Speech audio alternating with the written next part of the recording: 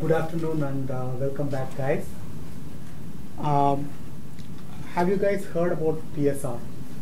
No. So that's what you're going to hear about. Sure. Do you guys use PHP? Do you have any favorite framework? CI. Okay. Anything else? I have Laravel before. Okay. So any other framework that you like and use? Zend. Okay. There are so many frameworks in PHP, right? How to get interoperability between the frameworks? If you are in one camp and never switched, you may not care. But if you have to move between the frameworks and you like some component of a framework and you miss that in the new framework that you are using, you will feel the pain. That is where PSRs come in. They come up with some recommendations to how to make components interoperable. So you can take a component from one framework and you will be able to use it in another. So let us welcome Zion to talk about that.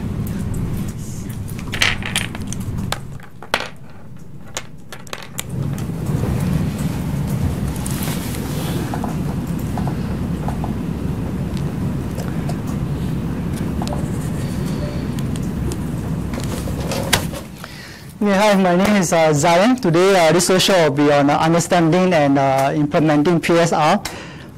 Some housekeeping. The Wi-Fi SSID and the password is on the wall. The one on the right is the SSID. There will be some hopefully short lab practices, some hands-on. So you will need PHP more or equals to 5.5, preferably 7. You will need Composer as well. A web server is optional because as for PHP 5.4, it has an inbuilt web server. You can just run from command line, PHP space -s space localhost and your port. And if you have forgotten to bring your laptop for a workshop, you can use pen and paper. So if you have not installed PHP, which I will highly doubt since you are here for PHP conference, there are some notes where you can find out how to install it at bit.ly/zn-psr.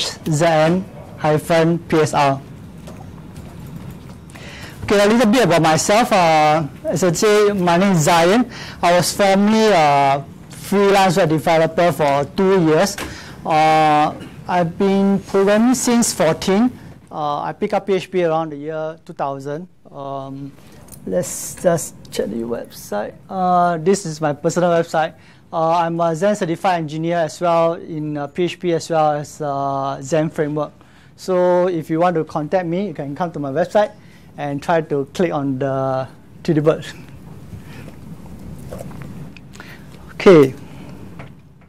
Our workshop agenda for today. What is PSR? PSR 0, auto loading standard. PSR 1, 2, 4, which is also another auto-loading standard, and finally PSR 7, the HTTP message interface. Okay, so first thing, what is PSR? It stands for PHP Standards Recommendation. So it was proposed by the PHP Framework Interoperability Group, FIG for short. Anyone, any guesses on how this FIG came about? People argue. Okay, very good. Okay, it was at a PHP conference just like this. It was at the PHP Tech conference in 2009. So these representatives from each major framework, they came together and say, see, we are all doing our own stuff. And then when someone learns Symfony framework, they go to another company which is using, let's say, Zend framework. They have to relearn everything again. Why not we try to make something, try to find the common points so that we can work well with one another, and most importantly, improve the employability of PHP developers so that it's easier for PHP developers to find jobs everywhere. So right now, there's about 40 plus voting members as of now from various projects like Composer, Drupal, Magento, Pair, Zend Framework, Laravel, and Symfony Framework. These projects, they adopt the standards.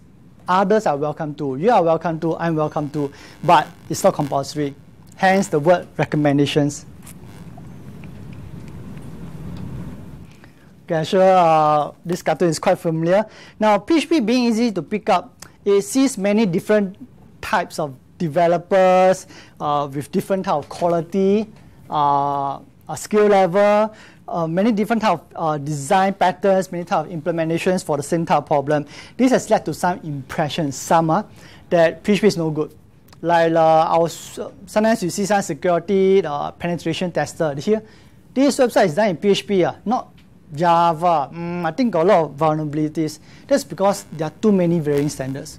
Okay, so but the fact is PHP powers over 82% of the websites in the world. So we do have a use case for ourselves. So projects who join FIG as voting members, they do so because they want developers who use and contribute to their projects to use these standards, to be exposed to best practices, and to help shape the future. Okay, I'm going to, as you go through the PSR, sometimes you will see these words: must, must not, required, shall not, should not, recommended, may, optional. A lot of documents are like those documents drafted by the IETF, Internet Engineering Task Force. How your SNTP, your email runs, how your DNS server runs, all these are implemented based on RFC. Okay, so a lot of them, they use this kind of terminology to say this should be done for it to be operable, compatible with everyone. This is recommended but not compulsory. So with that, we start with the first one. In the very beginning, okay, this is how I started 16 years ago.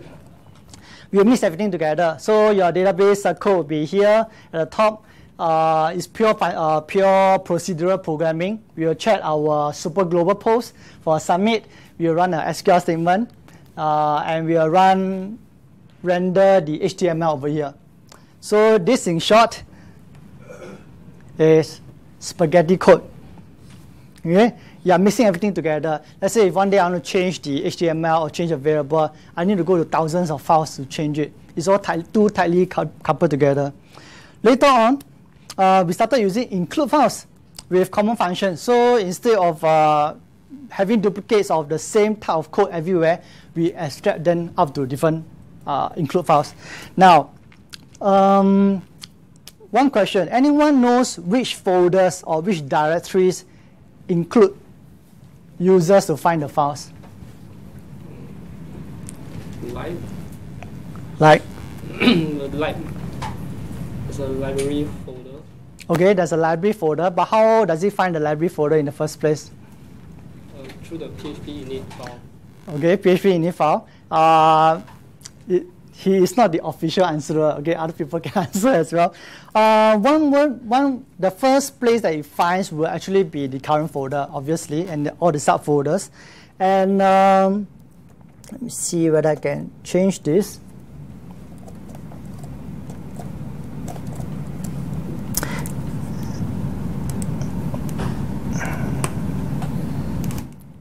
Okay, like what Hui Ren has said,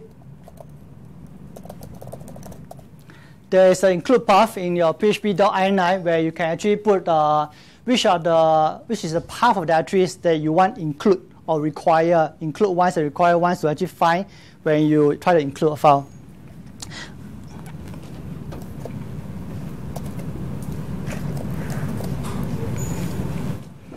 Okay, one problem with this include file is you find that actually there's a is log invalid. So I find that, let's say if I start to use include a file written by someone else, there is a very high possibility of name collision. Someone may call his function is log invalid.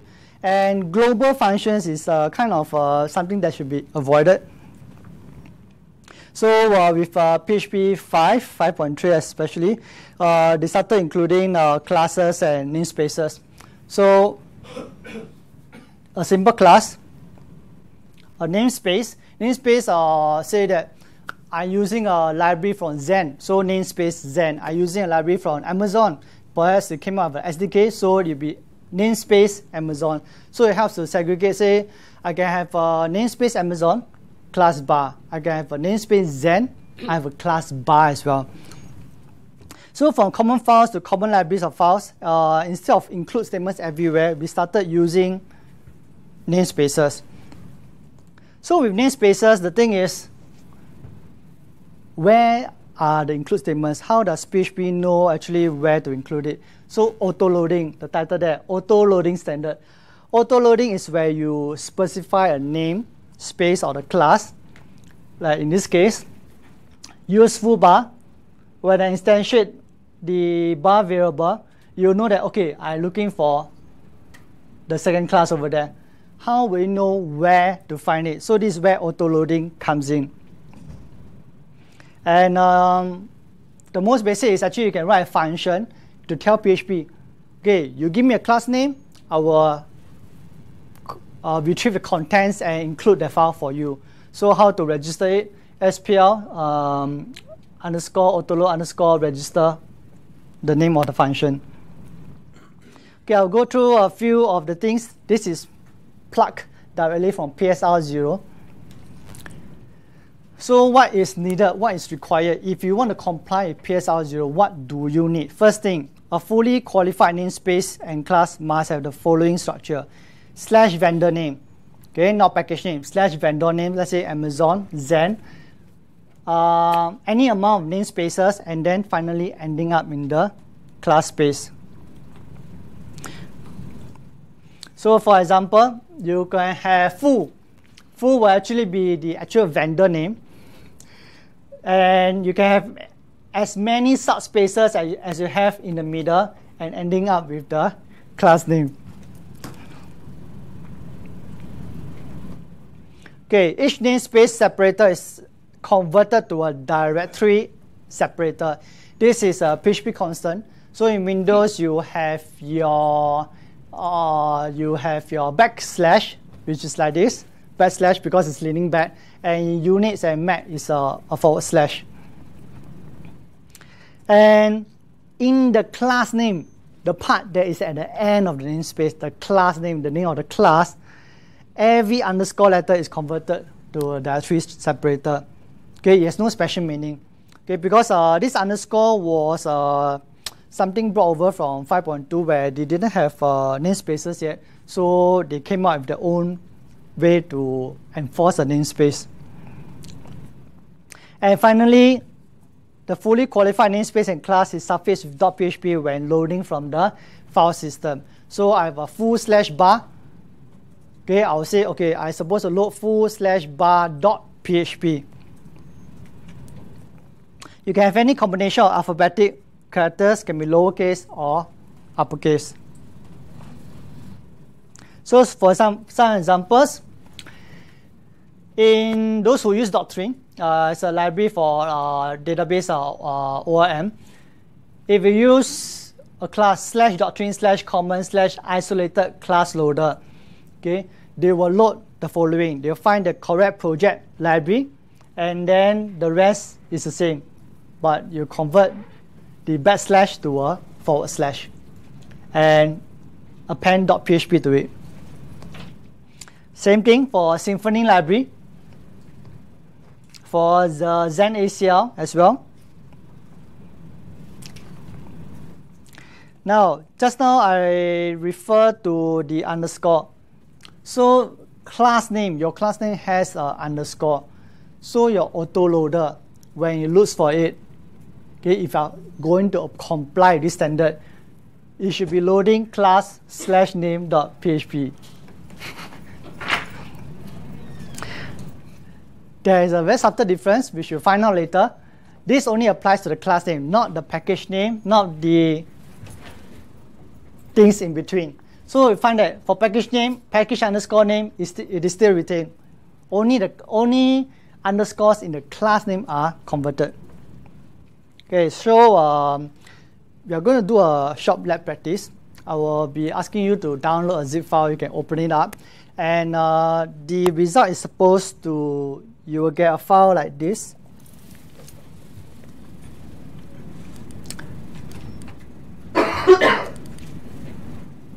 Okay, later on when you download a zip file, you'll find that there's quite a few files here. These are index.php. Okay, let me see. Okay, you'll find a few files over here. This will be the results of our index.php, and when I run it, so basically, you will write autoload.php. You'll write. After that, I will try to call a few classes which have been included in the folders, and I'll just see whether you are able to load the file. This has to let you have a practice. Okay, let's say if I were to run this.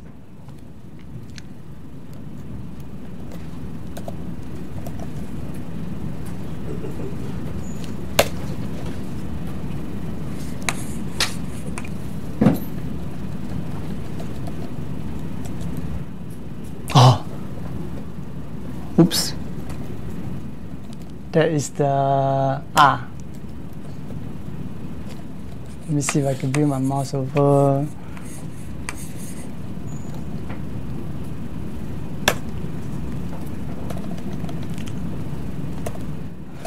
Okay.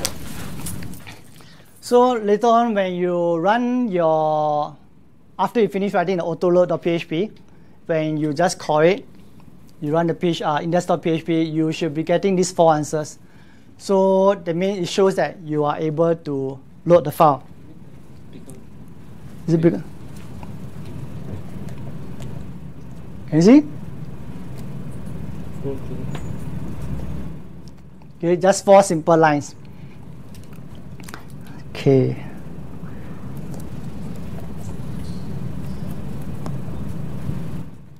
So this will be the contents of autoload.php.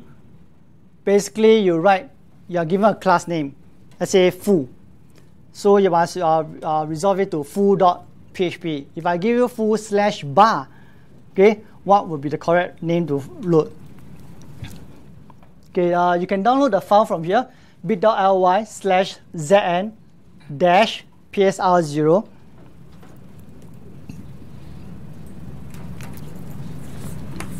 Why is my mouse not off? Oh.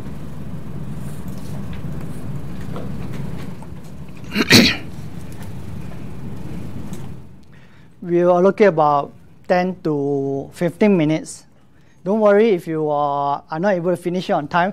Most importantly is this workshop is for you to actually appreciate what PSR is.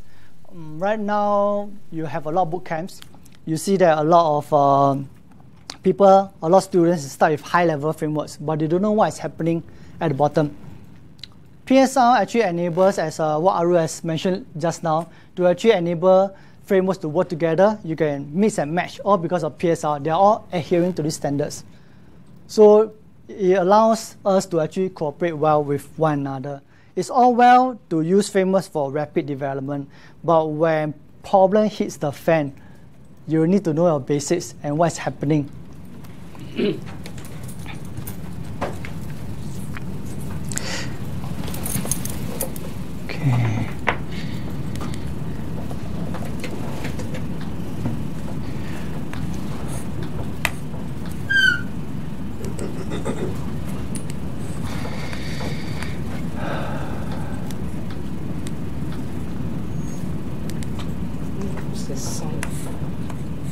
Yeah, doing got sound right.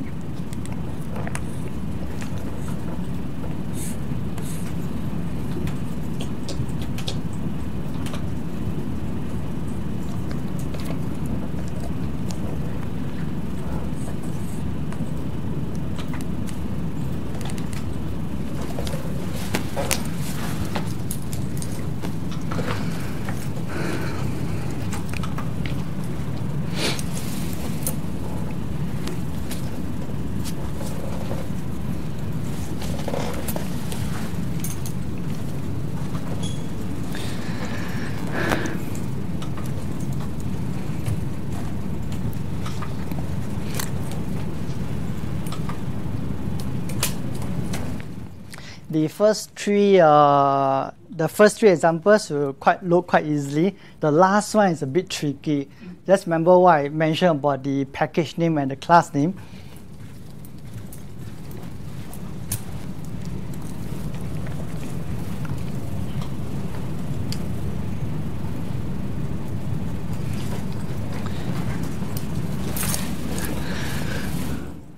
For those who are running Apache or XAMPP or MEMP, you can just run it from our browser.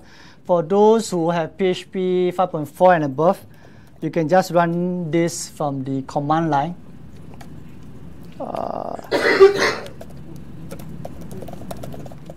In the same directory where you downloaded the file. So after that, you can just go to localhost :8080 and the file will run as per normal. It's a capital S.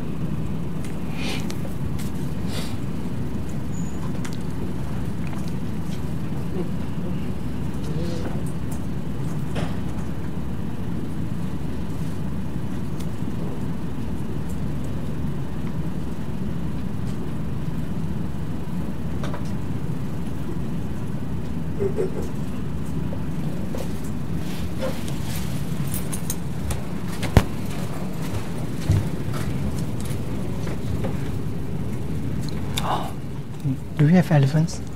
Is here? There is his own.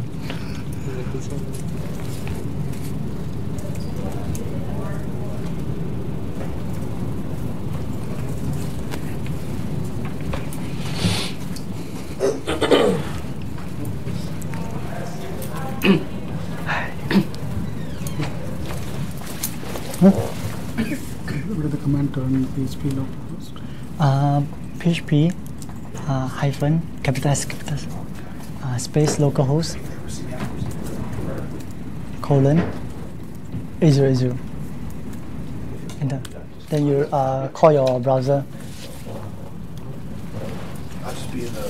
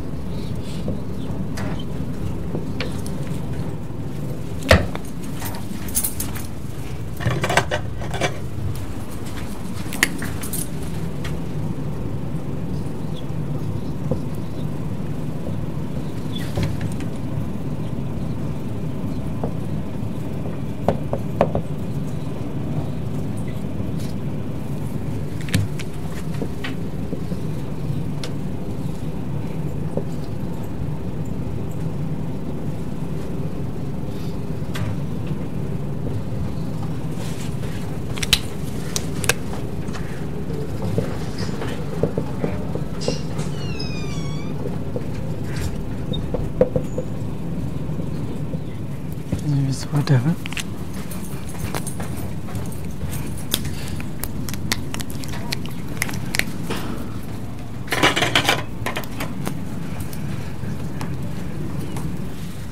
Hmm?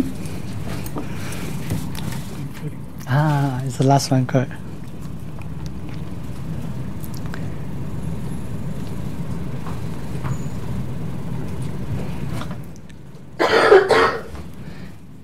Okay, Aru over here has gotten the first 3 outputs already. Anyone else has gotten the first 3 outputs?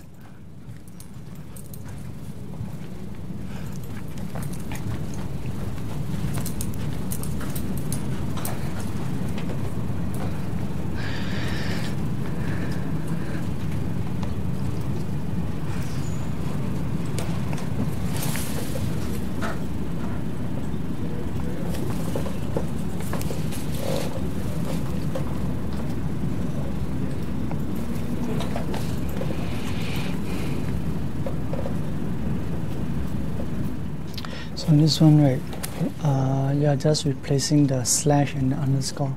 But in order to cater for the 4th one, right, you actually need to differentiate which is the namespace portion and the class name portion.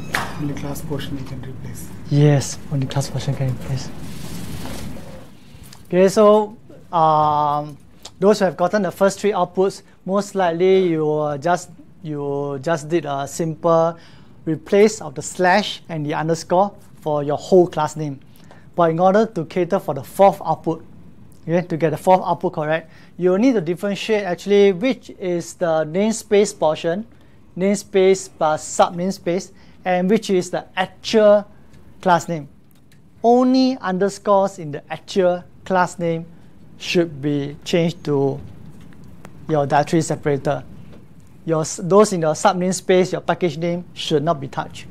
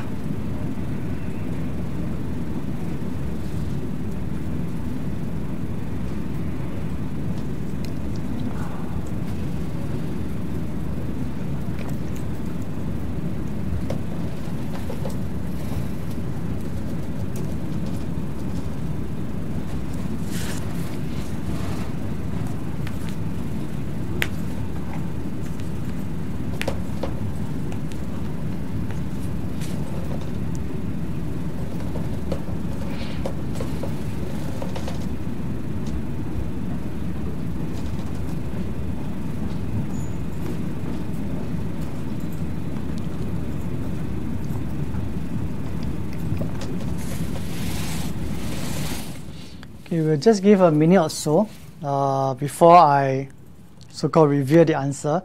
Actually, the answer is on the PSR website. Now, with this auto-loading standard, what it enables is Zend Framework can write the libraries, can write the classes, Symfony Framework can write the classes, you can come up with your own mini framework. So as long as you comply with this, one person just need to write one autoloader once. So let's say I write my own autoloader. And this autoloader complies with PSR 0. I know that Zend Framework, Laravel Framework, Symfony Framework, KPHP, Coordinator, they comply, they write the classes to be compatible with PSR 0. So my autoloader will be able to autoload all of the classes. So I like this particular class in Symfony, I pick. I like this particular class in Zend Framework, probably authentication, I pick. I like this particular class in Doctrine ORM, I pick. So my autoloader, which I wrote myself according to the rules over here, will be able to auto-load all of them and include the files in my project. So that is a very important step. This allows us to mix and match. Okay? I will show the answer now.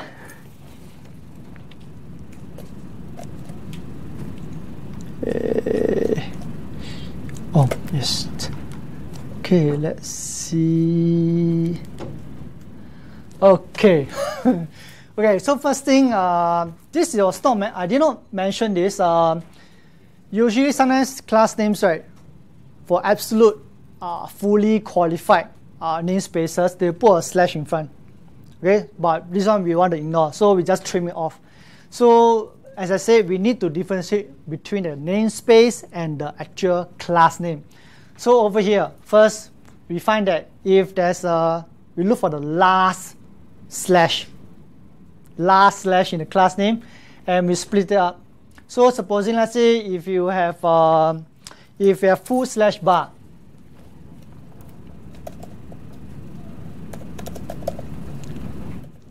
so you find that full becomes the namespace and bar becomes the class name. If I have full bus, the full slash bar becomes the namespace and bars becomes the class name. And over here, what I did was the file name. Okay, basically only underscores in the class name are converted to slash, directory separator. The namespace is not touched. So if you run this, you find that the last example, which loads, let me see, which loads full slash my package underscore name slash my class underscore name. This should be retained. This will be converted to a slash, directory separator, and .php. So it becomes inside vendor slash full slash my package underscore name slash my class slash name.php. Okay.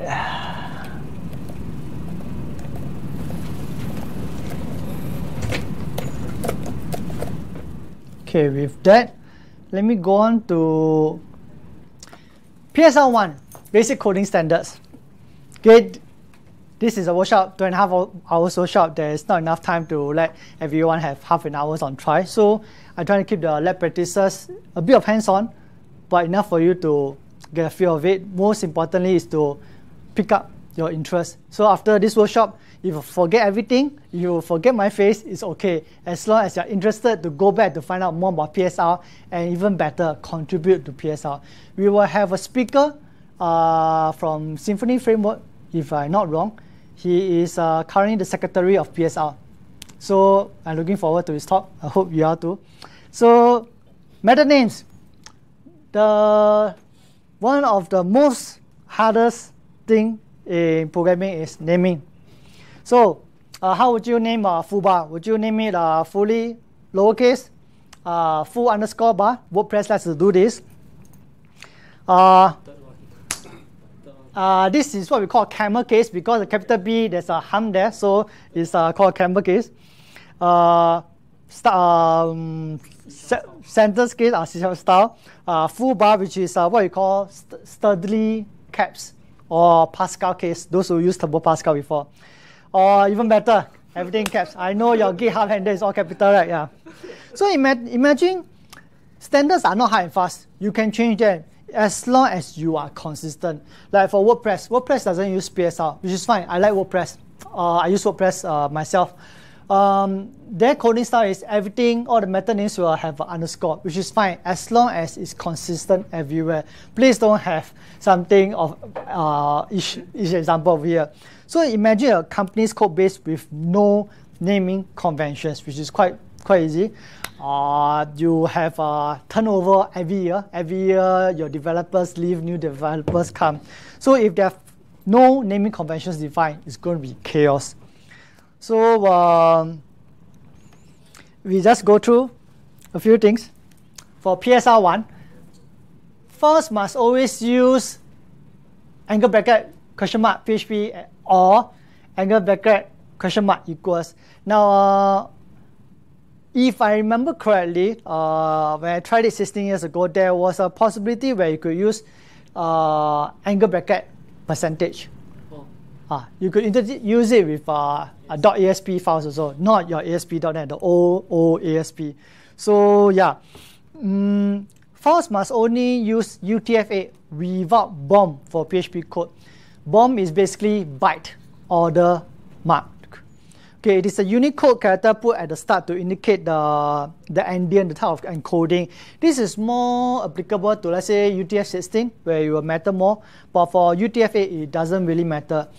Now, omitting the BOM allows older applications, those text editors that don't support, they are not Unicode aware, like Windows Notepad. Yeah, you will allow them to be able to read your PHP code. At least you can see the words.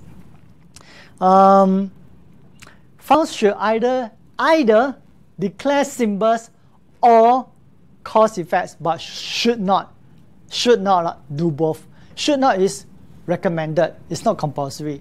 So let's say if I just writing a small test script, I just want to write for fun, right? I can mix and match. I won't be fined or the PSR committee coming up. Should not means recommended not to. But if you really have no choice, yes, probably.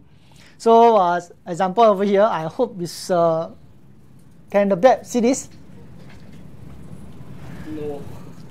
Yeah, in the front. Okay, now this is an example to avoid init set. You are changing your init settings. This is a side effect. Include a file. It loads a file. This is a side effect. Echo HTML, echo output. This is generating output. This is a side effect.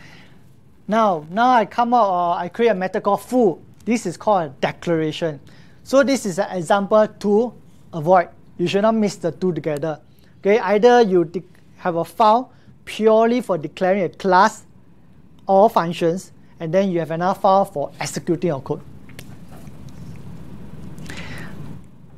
Now, namespaces and classes must follow an auto-loading standard PSR. PSR 0 or PSR 4. I will talk about 4 later. This means that, yeah, so what call that? So PSR 1 actually builds on top of PSR 0. Class names must be declared in sturdily caps. That means start with a capital letter, and every subsequent word will start with a capital letter.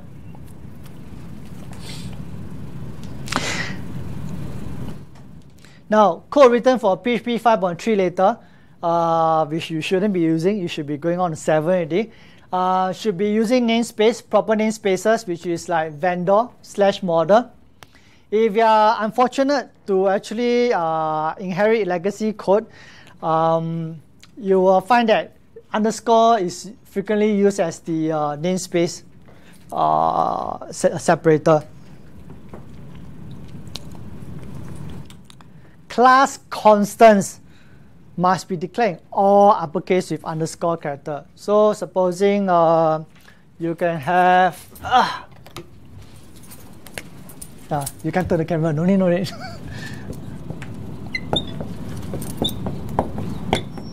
Okay, all capital letters. Method names must be declared camel case, not sturdily caps, camel case with a hump. Okay, this is an example. Okay, so for example, if you have a word date approved, you can separate the words with an underscore, but it must be in all caps. And this will be how you write your method name, starting with small letters, and every subsequent word will have a capital letter. And that's all for PSR 1. Very short, right? 4 slides, right? So what's the catch? The catch is PSR 2. Okay, that was coding standard, this coding style. Everyone has a different style. Okay, it extends PSR 1. It builds on top of it. There was a lot of opinions. 22. There were 22 voting members, so everyone had to vote. And there are also survey results available. It tell you what went on, who disagreed on what, who agreed on what. I will show you the survey results later. Now, this example encompasses some of the rules as a quick overview. Instead of me talking, so why not we go one round and guess the rules. Now, you first. Okay, guess the PSR2 rule that using this as an example. You can 4 spaces. 4 spaces. Oh, okay, very good. Okay, it's still my show already. 4 spaces is not very obvious here. So for indentation, 4 spaces. Now some people like to use tabs. Some people like to use 2 spaces. When I started programming in C, I used 3 spaces. I can't remember why. The thing is, a lot of these projects, they use version control. They commit to GitHub, SVN. The thing is, if you use tabs, everyone's editor may use a different width, but space is always a space. So for example, for Microsoft Word default tab spacing is 1.25 cm or 1 inch. I use 1 cm. He doesn't use Microsoft Word. Okay, some people may use 2 cm. So everyone have different standards, but a space is always exactly a space. And it helps to say, okay, everyone use spaces, so you don't pollute your Git diff, your diff history. Okay. How about you, my dear friend? Would you like to guess? Why not we guess from this line? Probably it will be easier. Could you think of a rule? Could you think of a PSR2 rule that will affect the coding style for this line?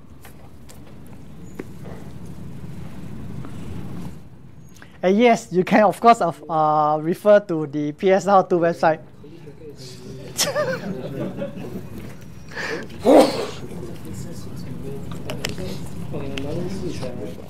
Is that There is no such a rule. recommended? But I think it's not compulsory. I think not compulsory. Is it recommended? No, actually no. This curly bracket, right? Okay, Mr. Justin, curly bracket, next line. Now, this is for classes and methods. Okay, some people, they like to put the curly brace on the same line. But after a big vote, saying, okay, no, okay, we standardize curly braces, next line for class and for methods. Anyone else? Namespace is a new line. After namespace,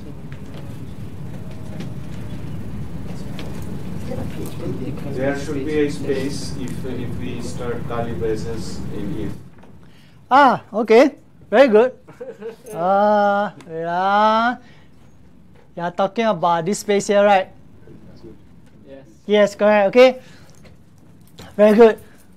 Some people, they don't like to put a space. Some people like to put a space. So they say all standardized. Why standardized? Because we want to improve the employability of PHP developers. You go into a new company and they say, can you please look at this legacy code? Say, wow, no standard, or the spaces are all over the place. So right now we are making life easier for everyone, so that when we switch jobs, right, we do switch jobs, right, okay, it'll be easier for us. Okay, another thing is, okay, so going back to my friend, this first line, very simple question: extend first or implement first? Who say extend first? Hands up. Who say implements first? Who say doesn't matter? Okay, anyone can tell me? No, you answered it. Anyone can tell me why extends first? Is there any particular reason, or just because it's because of the people voting? You can implement multiple. Yes, very good. Because in PHP, I'm not very familiar with the other languages. For PHP, it's a single inheritance model. You can only have one parent. So you can only have full extends bar. You cannot say full extends bar and quotes. Don't have. So yeah, implement, you can implement multiple interfaces. Now, how about, whoa, oops. Oh. Wait, Answer. no. Thanks. So all the answer already. No, that's not the answer. Those are the survey results. Visibility. Okay, how about this? Equals now. So basically, you are giving a default value. So in this case, right, B is actually optional. When I call sample function, I can just pass in one function, one argument. I do not need to always pass in two. So, any idea why I highlighted this? Optionals are always at the end. Hey, come on, don't always let me answer. Okay? Hey, I thought you're supposed to be hosting the next room. Okay, okay, let's, how about... It's okay, you can stay. Visibility.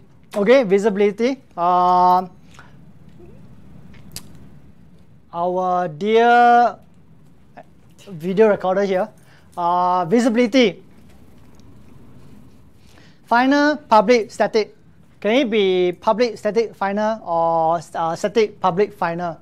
So which one first?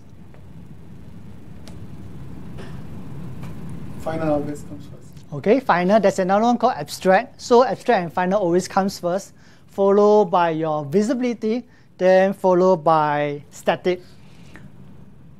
Okay, let us look at this. Who was the one who mentioned about the space just now? Oh, different, right? Okay, the space also applies to this. Okay, let me. So even the space inside these brackets is important. No space after the opening bracket. No space before the opening bracket. Okay, it's like teaching you how to write your English composition. During my time, it's 2-finger spacing, then you start a paragraph. Everything must be exact. No such thing. Space between operators. If you are calling a method,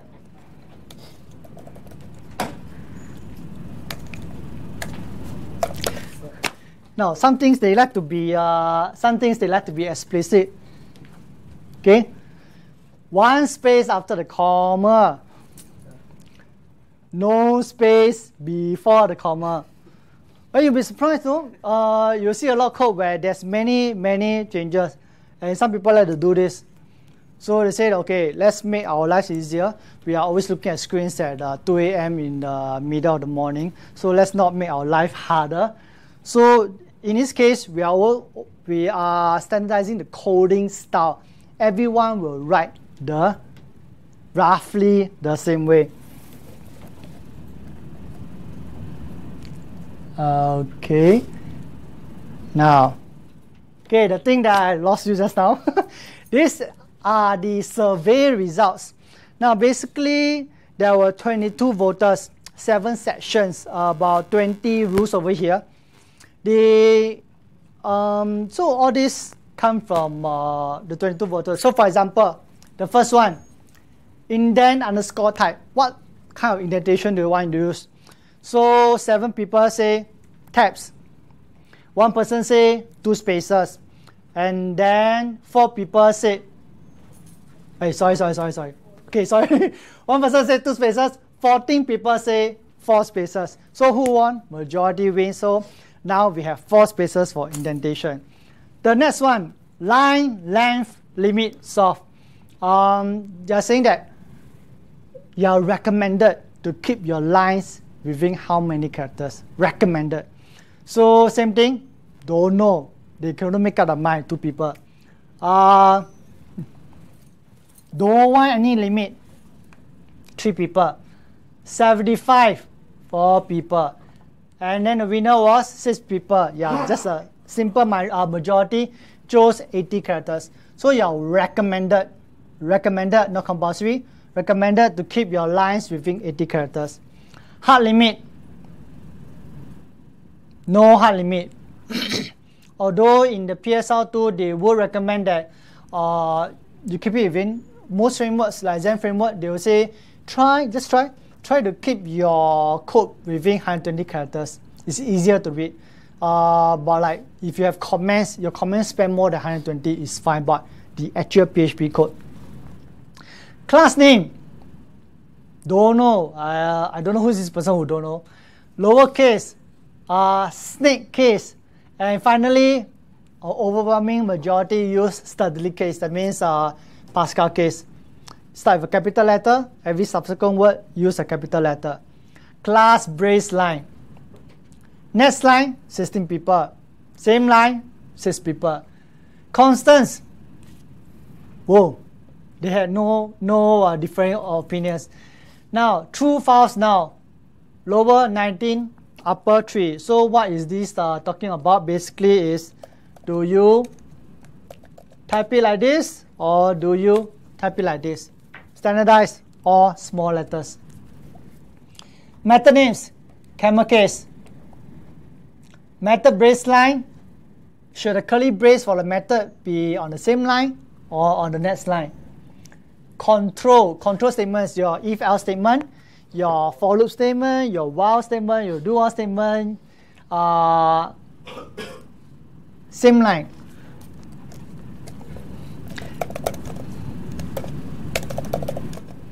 Okay, I struggled with this personally for a very long time because I learned Pascal when I was in JC.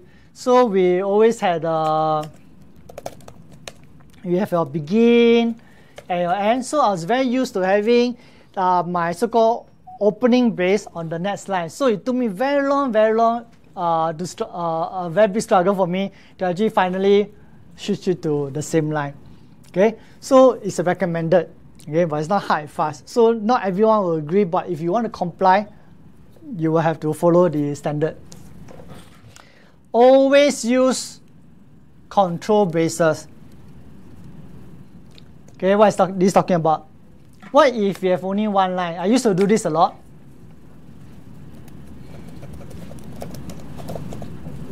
Hey.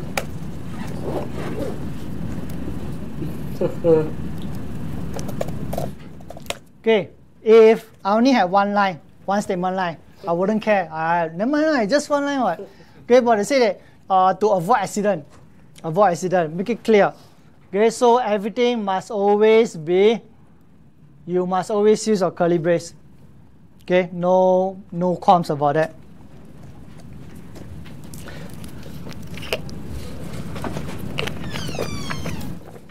If, else if. Next line or the same line? Same line. Same line as in what? As the closing brace actually.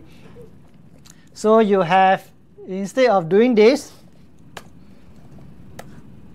okay, you have this same line. So this is what they mean by same line, not the next line.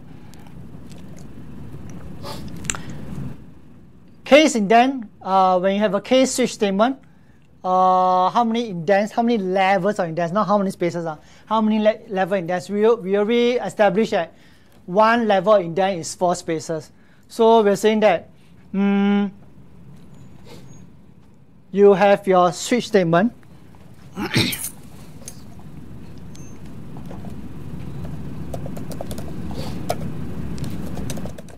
Okay, you have a switch statement, and your case should be 1 level indent, and then your subsequent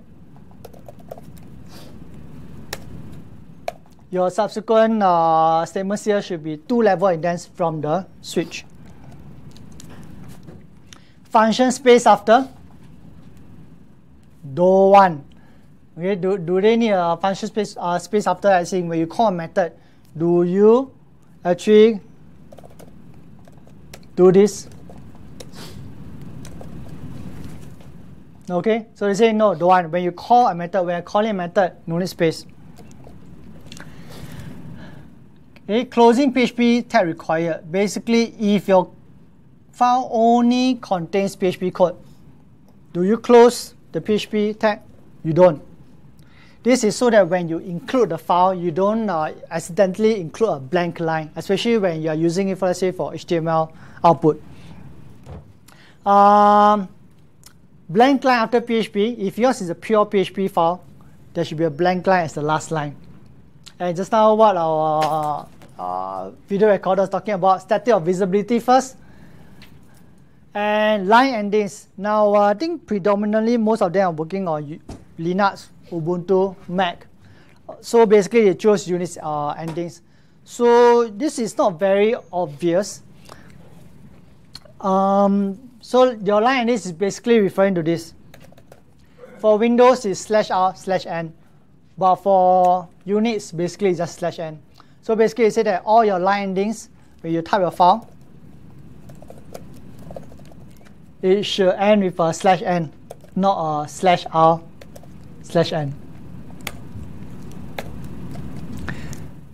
You can read more on the survey legend. Now, this is the lab practice. Okay. Please download this file at bit.ly/zn-psr2. Basically, you are going to have a file check. Given a PHP file, check that it complies with PSR2. For each error, output the line number and simple error message. You can use the shortcodes in the survey results. Let me show you a sample. When you download the file, it will look like this.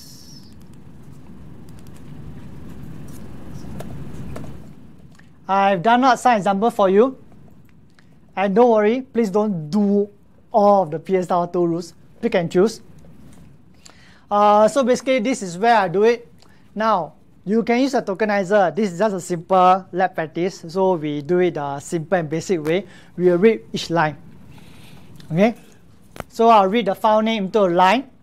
I'll go through the lines. I get a line number. I get a trim line. So for example, how do I check for tabs? I'll just check. Are there tabs in the line? Yes. Then I'll output the line number. Say, okay, at line 5, tabs are not allowed, but you use tabs. So how do I detect if the line contains an if statement? So after I trim the line, I trim all the beginning spaces. I'll check if I can see an if. So that means it's an if statement. So what are the things PSR rules that I need to check for PSR? Check for if statement. Let's say like the curly brace. I need to check whether there's a curly brace. If don't have, most likely it's on the next line. Okay. And when you run it, okay, let's see.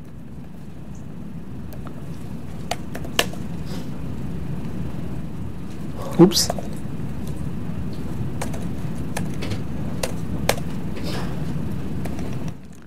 Okay, initially when you run it, these are the results. Line 26, tabs found. It's not very obvious. Okay. Line 30 and line 37. Now to make it simpler, because we don't have 5 hours to do this, we are going to pick and choose. At first I was thinking probably this column over here, you can pick and choose from here. This column over here, you pick from the second column. And then the group of friends sitting just in front of the window that might break down anytime, you can pick the other column. Okay, so let me write down the link again. It's bit.ly/zn-psr2. Okay, we'll do this for about 10 to 15 minutes.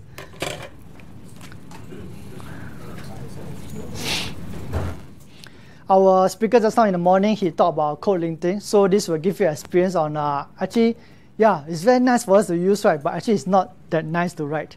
So you give you a sense like, okay, how difficult or how easy it is to write a code linter.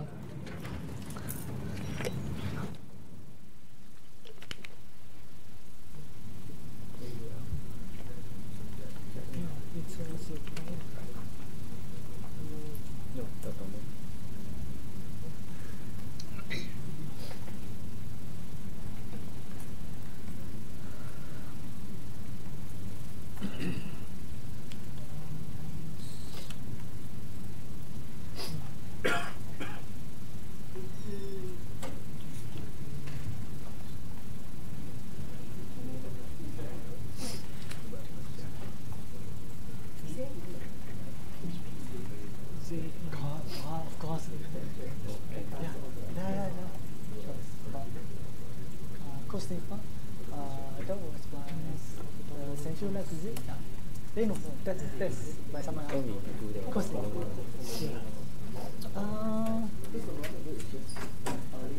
Yes, correct. Right. They do have. I think some of the IDs actually have PHP Scrum has.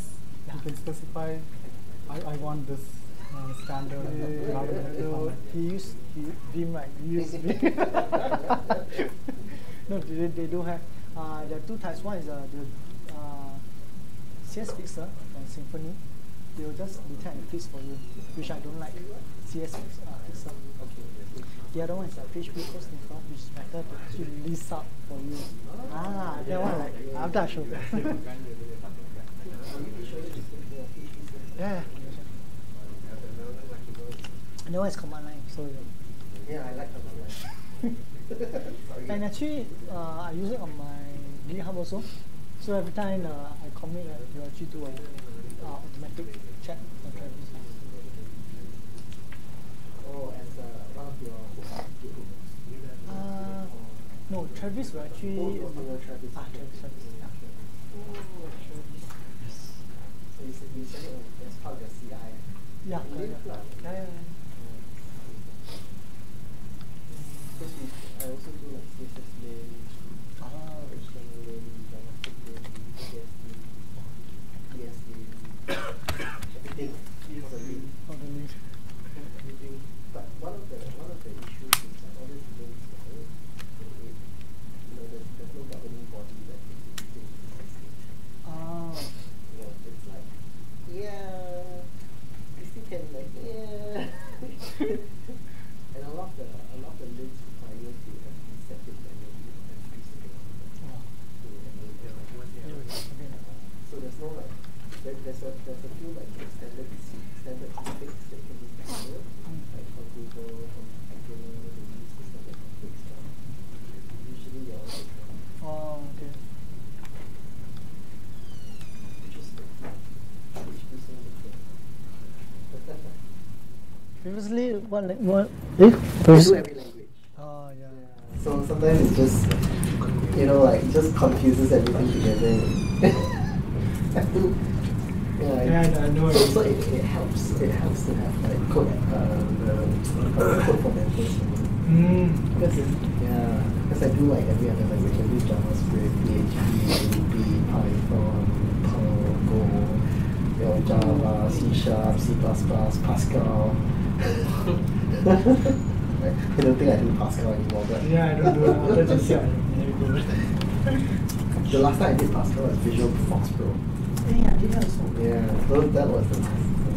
JC, they actually taught us Pascal and Foxpro. Like, in the time, Windows 95 came out. So, Visual Fox Pro 3, like, the first Foxpro came out. I told my teacher, can I use it? Yeah, my age. Yeah, I think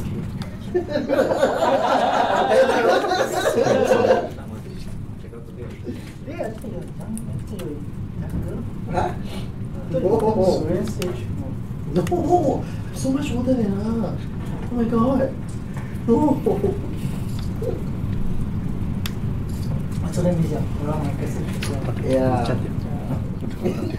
We are all the same generation. We are all the same generation. We learn all these at the same time. The Visual Fox Pro came out, Visual Basic. Right? We learned Visual Basic, I think got 3.0. Yeah.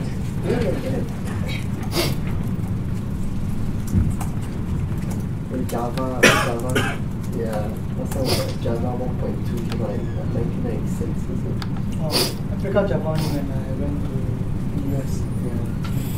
It was like, whoa, you can write one code and like compile it and dump it. That sounds so nice. 20 years later is actually nice. Actually, no. Actually, they There's a hard coder to the version. Sounds so nice, right?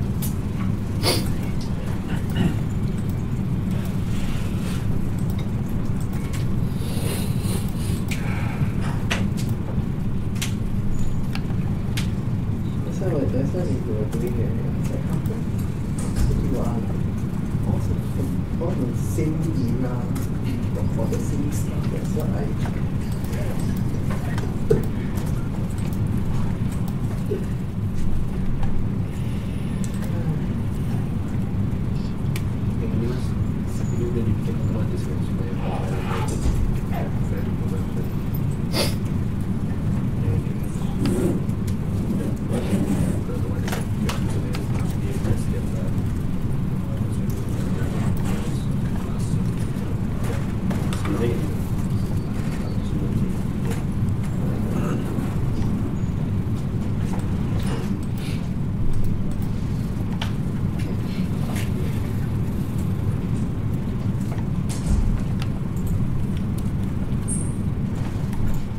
if anyone has any problems understanding what this particular legend means, there's a link there. You can go to that's a PHP-FIG website where you can read out on PSR too. I've deliberately only shown the survey results, not the full length of rules. That will take us until tomorrow.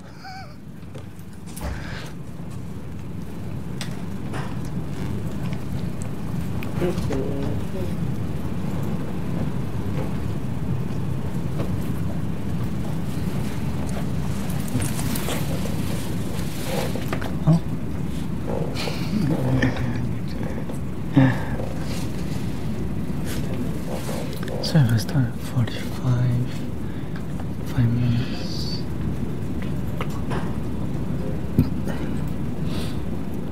Stopping at 4, right? Okay. You can end early if you want. Yeah, sure. Yeah.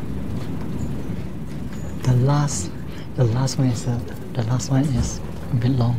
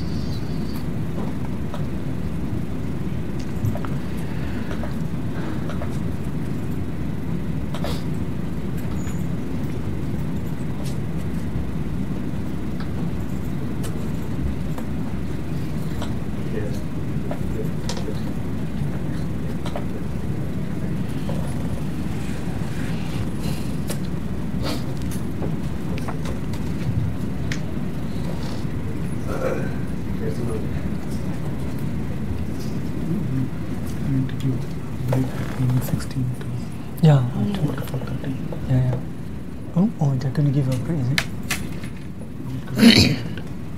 We need to confirm what time we're going to get a tea. Or we will get something.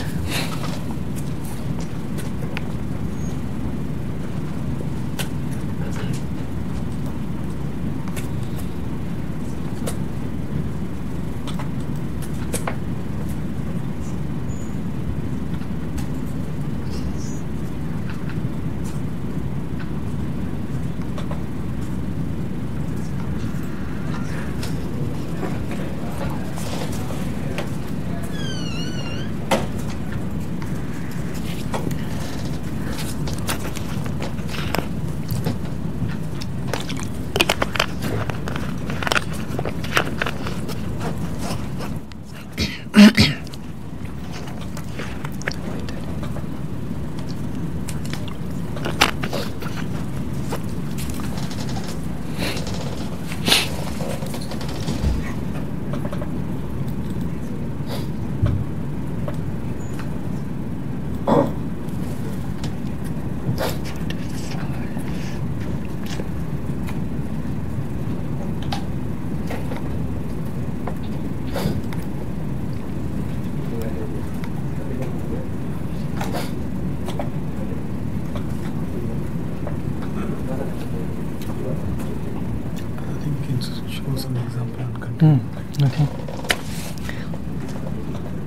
Yeah.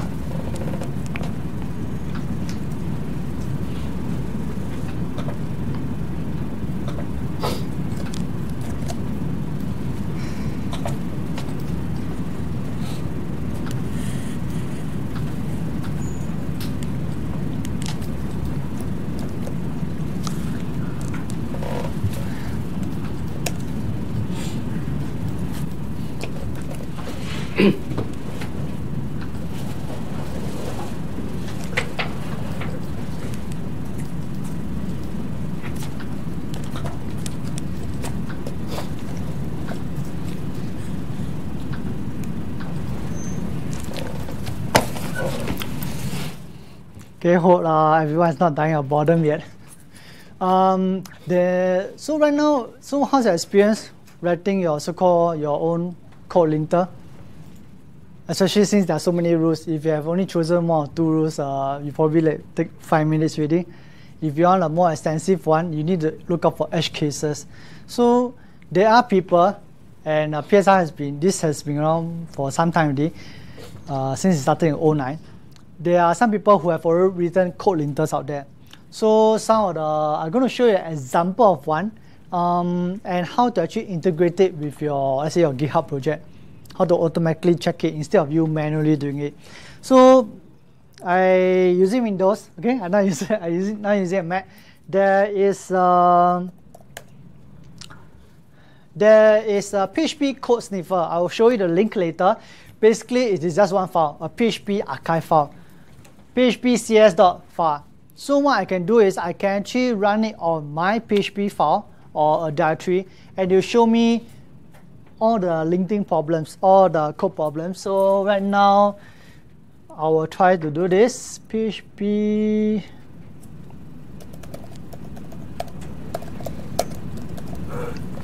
Okay, let me see if I can.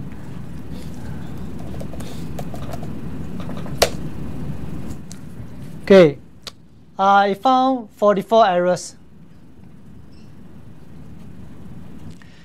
So just a very simple command line, PHP, I run the PHP archive file and I pass in the file name, and it found 31 errors and 1 warning affecting 19 lines.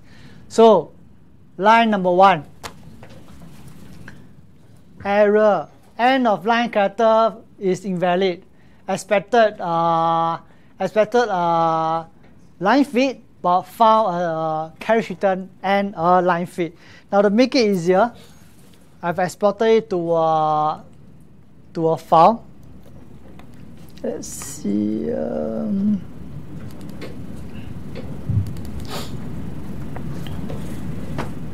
Okay, where is it?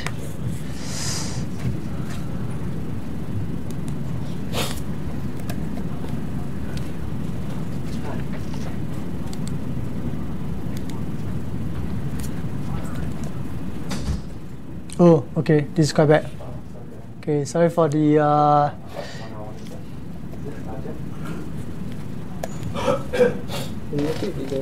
yeah, wait.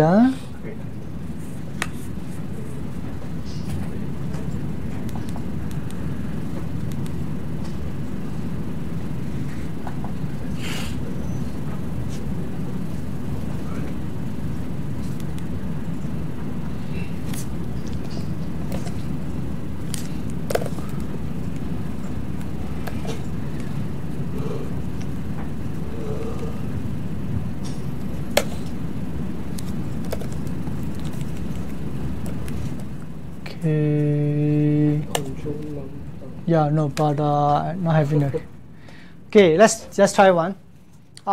So actually for line 1, which is over here, actually I have inserted, I use Windows Notepad, okay, to type out this file. So actually there is a /r/n over here. Okay, let's look at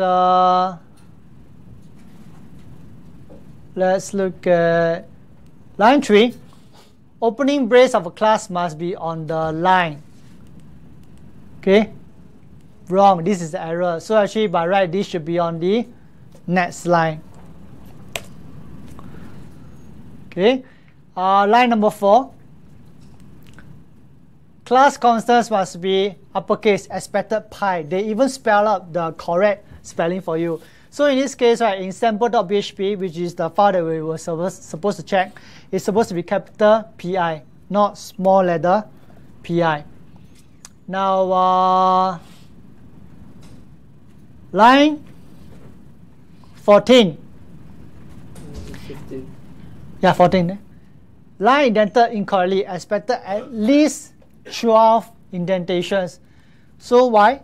Because this is one level, 4, 8.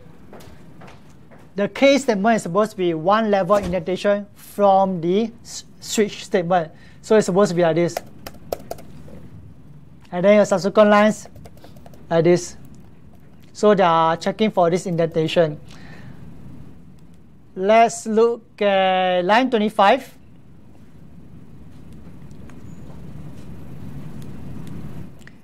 They'll tell you, sorry, no flag. You are supposed to name it as bus codes, not bus small case underscore codes. So let's look at some more. Line 34. There must be a single space between the closing parenthesis and the opening brace of a multi-line if statement. Line 34. There shouldn't be a space here. There shouldn't be a space here. And the opening brace should be here. Okay, let's look at one last one. Line 42. Expected closing brace else opening brace /n, but found closing brace /n blah blah blah blah else /n. So basically what it means is your else statement is supposed to be on the same line with a space. Okay, let me show you. Okay. Essential Labs, which is the company that came out with Symfony framework, they have a PHP coding standards fixer. But what it does is actually it will fix it for you, but it doesn't really show you the errors, which I find a bit iffy. So the other popular one is PHP Code Sniffer.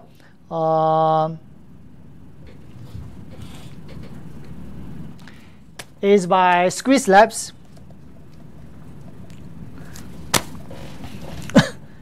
You can just Google for PHP Code Sniffer, you'll be able to find it. Okay, let me go back to the... Now, next one is how to integrate Travis CI for GitHub repository. I'm going to show you an example from my own repository. Better.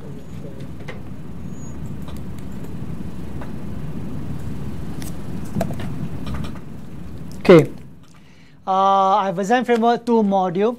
So you find that we like pictures, right? So every time I commit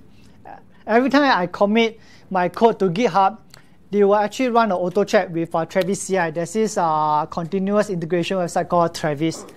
So they will actually pass it, and then I'll be able to get a status whether my build failed, there's something wrong, or whether it's passing. This Travis CI can help me to run a code linting as well as my unit test. So example, let me show you. It is encapsulated in this file called Travis YML.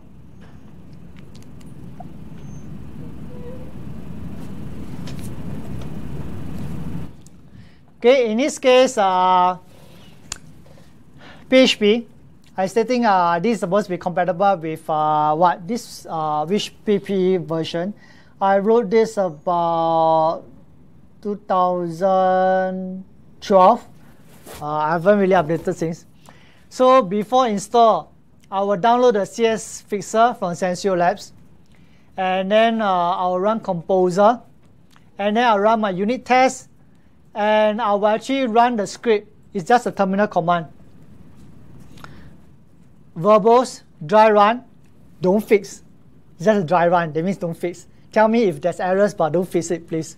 I don't want anyone to anyhow commit to my GitHub repo. So level is how much? PSR 2. Let's look at the Travis website.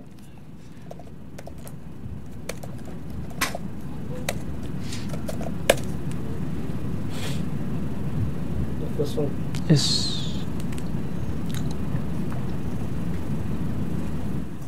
Okay, so Travis CI basically you give permissions to keep checking your GitHub repository. Once every time it detects that you have committed something, there's a commit. So you put the latest changes and then you run through everything that's in the travis.yml. So in this case, everyone is doing it here. So they actually run a terminal command. They have their own worker to run through a unit test and your code linting. So this is one way the code linting works. So all the major frameworks, they do that as well. Zend Framework, Symfony Framework, Laravel, they also have something like a travis.yml. Some people use Jenkins. Yeah. And with that, we go to PSR 4, which is another auto-loading standard. Now, PSR 0 is actually deprecated, kind of. You can still use PSR 0, but for new projects, you are encouraged to go on to PSR 4. So this is an extension. Now, everyone uses Composer here. It's something like a package manager. So I say, I want to use his library. I want to use a component from Zend Framework. I want to use a component for Laravel Framework. So instead of me downloading the files, the zip files from GitHub, and then I unzip, then I copy the code over, I'll just use Composer. I define in the composer.json. Let me show you an example. Oops.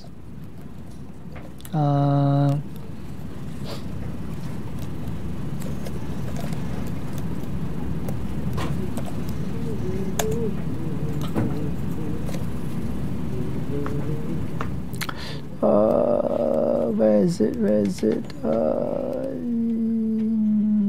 Yes.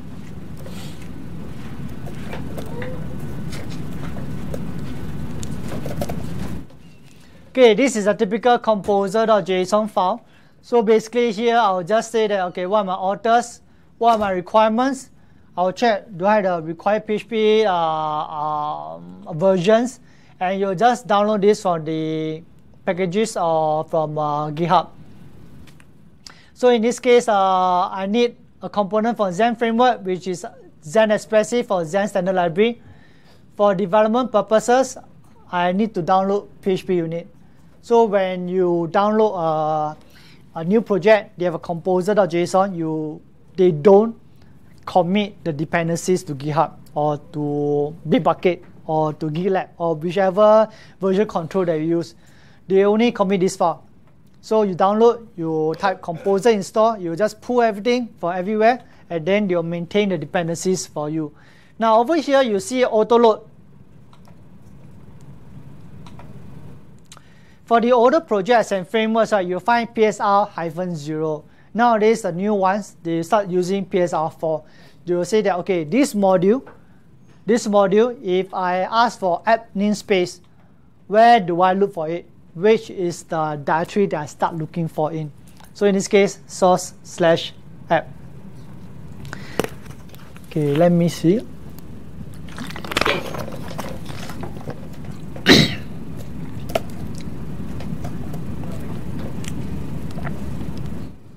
So now, why bother? PSR 0 was basically based on hot or pair convention under the constraints of PHP 5.2 previous. The pair installer move source files from pair packages into one central location. Okay, one folder. With Composer, doesn't matter. Your packages, probably you have 2 projects. And then your Zend library is in a folder by itself. So instead of having duplicates, one Zend library for this project, a duplicate Zend library for this project, you only have one location and then you can call it from there. So probably you have Symfony in C drive, Zend Framework, the component in D drive, the component for Drupal is in E drive. So instead of copying them into one central location, now with Composer you can actually specify different locations where your library, your dependencies are held. Okay, there's more on the PHP Fig website on this. So this will be a sample example of PSR 0.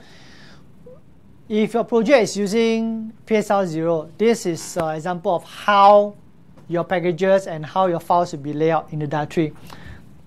You will see a vendor directory. Your vendor name, let's say Zend, Microsoft, or AWS. Package name, let's say ACL, and then a source directory where you have all the source code file. Then you find, duplicate again. This is the actual namespace, the vendor name. So you find here you have a Microsoft. This doesn't matter. This is just a naming. But over here you have Microsoft again. Then you have the same ACL again. Then you have a class name. This is PSR 0. And your test will be in a different directory. Now with PSR 4, basically you are trying to compare the directory structure. So you can just do this. Vendor name probably Zend, ACL. So you find that the new structure is flatter. So give an example. So in this case, your libraries can be in different directories. So Acme is the Looney Tunes company, right? Yeah. Acme, the base directory is Acme Log Writer, Aura Framework, Aura DI Framework. They are in the Aura Web folder, separate folder. You are not even in the same vendor directory. Symfony, I want to use a request for a Symfony framework. It's inside vendor. And for Zend ACL, I put it under /user/includes vendor. Now with all these 4 locations, because of Composer, I still can bring them together and still use them. And because of PSR 4, okay, you make my life easier, so I can actually have more variation, more flexibility with my paths. And this is no lab, okay, because the lab is reserved for this. This will be a longer lab. This is the there are about 19 PSR right now. About 8 or 9 of them have been approved. So I'm not covering all of them, obviously. So, but this is, to me, one of the most exciting one. PSR 7, HTTP message interface. This is the most exciting PSR, the future of PHP. And this is not what I said. Credits to talk by Matthew Wilfini. He is the lead developer of Zend Framework in Zend Technologies. So I'll just show you. This is his slides. Okay, he's the one who said this, the future of PHP. Okay, he's the one who spearheaded this PSR. Okay, now a simple procedural script example of how I will read in a city variable via my query string, and then I will just check it.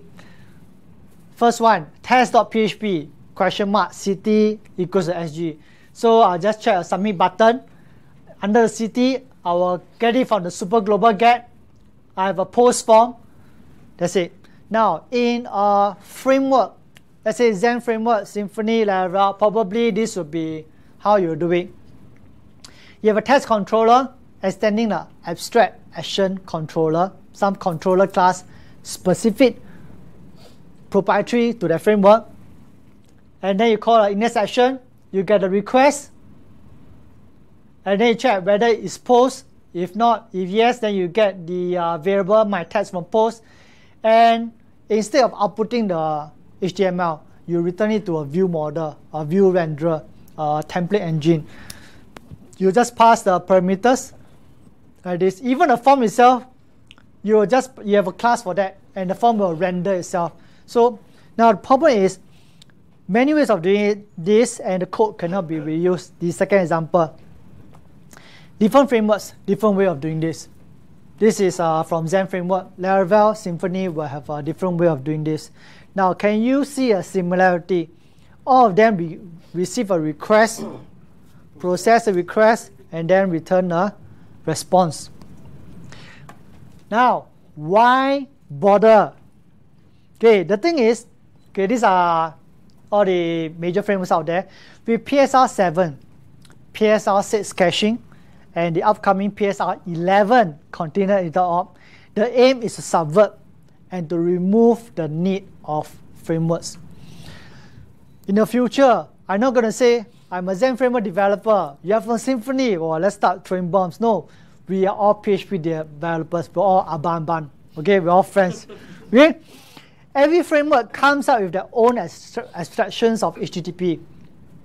Okay, the thing is, every time you switch to a framework, I use Zend Framework mostly. If I were to switch to Laravel or Symfony or Cake or CodeIgniter, I need to relearn how to receive a request, how to return a response. So I cannot switch easily. So usually what do they extract? From post. How to access your super global server variables. How to extract the request URI for routing purposes. If I go to /city, which controller do I call? How do I handle file uploads? How do I handle input and output streams? And the returning of response. Okay, some basics. PHP was designed for the web, so it helps to know a little bit of basics. So basically, this is what's happening on your internet every day when you look to your browser and surf some website. A client, which is your computer, you send a request to the server halfway across the globe, and then the server will process it and return you a response. A more detailed one, basically a request is the one in red color, and the green one is the response in HTTP response. The request has a verb: get, post, patch, put, delete. What do I want? The slash, let's say for this post /login. /login is the request URI. What is the path that I want? HTTP /1.1 is the protocol. HTTP 2 is coming up. Currently, we are still using 1.1. Hopefully, it will come out soon. And the response by the server is, which HTTP protocol version am I using?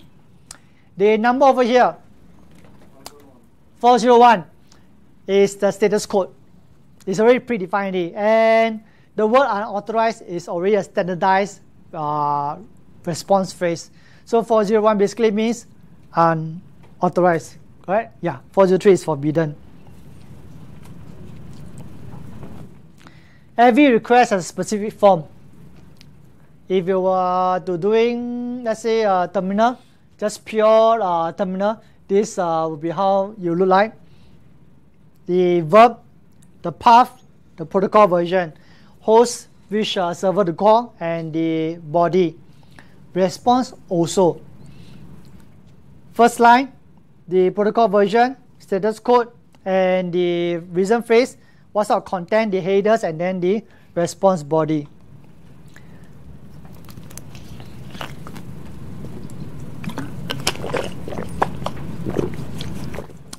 This is a big overview of PSR 7. Now, PSR is basically a recommendation. They are not going to tell you how are you going to pull the request. They will tell you interfaces. I don't care how you do it. Just make sure that you have a get name method. I don't care how you do it. Okay, so we are trying to standardize so that whether you go to Symfony framework, Zend framework, Laravel framework, every time you have a request object, you can be certain that you have a get name method. For example, you don't need to find out, do it through documentation. So Symfony request is a get request name method. Then Zend framework is a get request my name method. No need. You just need to know get name. So they actually recommend interfaces. So every box here represents an interface proposed by PSR 7. The green color line is extend. Orange color line is users. So basically, message uses a stream. A stream can be a file. An uploaded file uses a stream. A request and response basically is an extension of a message. So they share a lot of commonalities like header line, request body, response body. Request uses a URI, which is not so simple as just one line, example.com/test. There's many parts of a URI which we will find out later. And one part that's very important is server request. PHP stores has a lot of super globals. Your super global server, get, post, how to handle all this, how to handle routing. So they came up with a server request interface that extends request interface. Okay, we go through one by one. Message interface. Every message will basically comprise of headers. Let's say like your cookie, your accept header, content type, your request saying that the data I'm sending you is in JSON. So I will have a content type application/JSON header. My response, when I come back, I can tell you I return you text/HTML. So headers return an array indexed by the header name. Header values is for a single header. Header line is to get the header as a string. The body, message get body, which will return you a stream interface. Now, one thing very important is the concept of value objects or immutability. Okay, in PHP, objects are passed by reference. And if you are not careful, you may be passing the same object and then you do some changes here, right? Somewhere down there, deep down, 15 levels down the code, right? And then you find that when you come back, something changed and you're not quite sure why. So certain things, so they have done it so that they have these with methods. If you call a message with header, it returns you a new message instance. You can go and play around with what you like. It will not affect the original message. So that's why I specifically name this new message and message. If I were to use a with body, I change the body content, you return me a new object. So you can be certain that you will not modify or touch the original object accidentally, especially for frameworks where you pass your request and response all over the place. Next, request interface. So for request interface, you have a get method. You need to check whether it's get or post. URI. I'll touch on that later. So basically, are you asking for example.com/test or example.com/foobar? And for body, you have a new stream. A stream can be a file. Okay, it's an abstraction. So you can write this is my JSON file. And how will I compose a new request? I take the current request. With method, it gives me a new instance. With URI, another new instance. With header, another instance. And with body. So finally, new request will be a different object from request. Next, response. What does a response have? Get status code. Request and status code. Response have. So for response, you have your get status code. your reason phrase, and your get body. Get body gives you a stream interface. It gives you a stream. So they do mandate that you are supposed to implement the toString magic method, underscore underscore toString.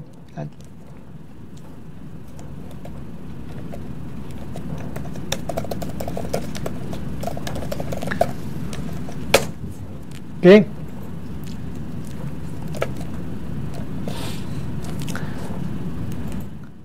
And this is how I will create a new response with a body and with a status. Server request interface. This will give you your $_get, your pass body. Pass body, basically they will process your raw body string, and then probably they will return you an array or a JSON decoded string. Get uploaded files for the request. And how about when you pass parameters via the request URL, like just now we put test.php/city equals to SG. This is particular. This is why we have a server request interface. The framework implementation details are so they don't tell you how to implement it. The framework will actually pass the URL, get the request parameters, and inject it into the request as a request attribute. So just now I have, if I pass in the user ID, test.php/id/5, they will inject it into the request as an ID attribute, which has a value of 5.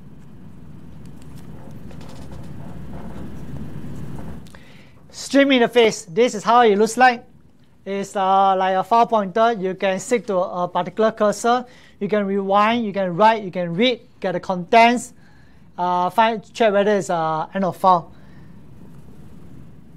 Okay, this is important because they're thinking that there may be some instances where you may not download the whole body of the request at one go. Let's say for uploaded files, or let's say if you're streaming some data. So they decided to make it a stream and extract it out. Now, something interesting. Who has worked with files before? Plain files, the $_ files. Can anyone tell me, is this correct? Let's say I perform, I upload some files, and I dump the contents of the files super global. Is this correct? No, it's a file name. And okay, supposing I say I upload two files. One is a text file, one is an HTML file. Looks very nice, right? First file is file0.txt. Second file is file1.html. Looks very nice, right? This is what we expect to see, right? Set to say, actually no. This is the actual return that PHP gives us. Okay? Instead of splitting file by file, they go by the property. So the name for the first file is name0. The type for the first file is type0. So it's totally off. So there was a need to actually extract it out. This is the uploaded file interface for PSR 7. I'll just call get uploaded files for request. You return me an array, and I'll just do this. There are a few methods. Get client file name. What was the file name according to what the client uploaded? The media type, the size, the stream to get the contents, and a move to method. So this will be the reply. File0.txt plain, file1.html, HTML. So it abstracts it out. Okay, you don't need to come and bother say, well, I need to pass this out by myself. It's going to be a bit complicated. I need to hardcode a lot of things. So no. So they say now I have an interface nicely for you. Hopefully, all the major frameworks will actually implement PSR 7. Zend Framework has already started already. So, and then for every PHP developer, you only need to memorize one thing, PSR 7. Now, next one, URI interface. What's in a URI? You have a scheme, HTTP, your user interface information, your host like example.com, port number, you have a path, you have a query string, key equals value, and you have a fragment.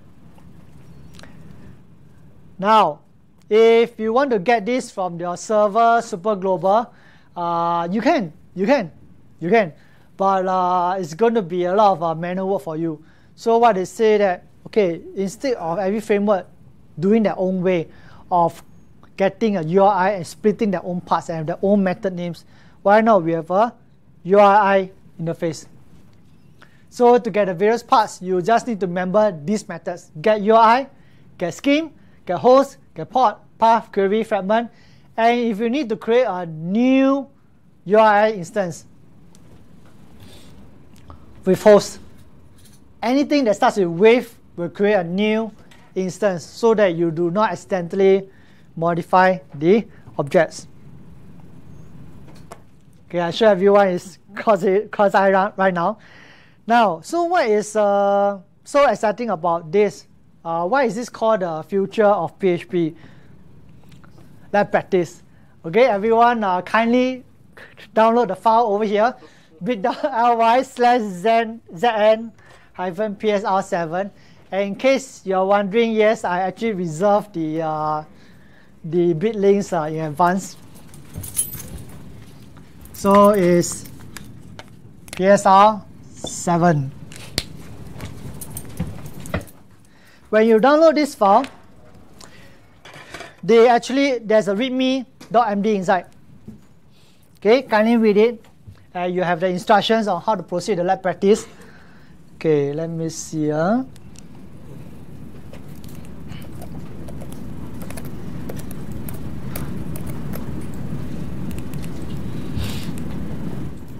Okay.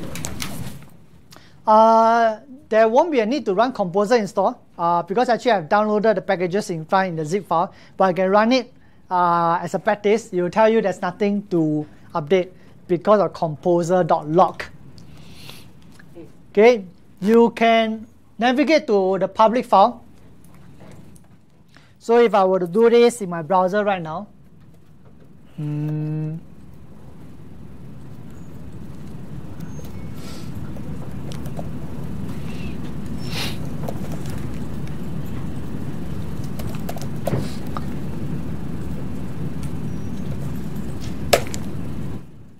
it will tell me welcome world. And if I were to add a target, question mark, target equals to Zion, you will say welcome Zion. Okay, how is it being done? Let me just go through the files with you all.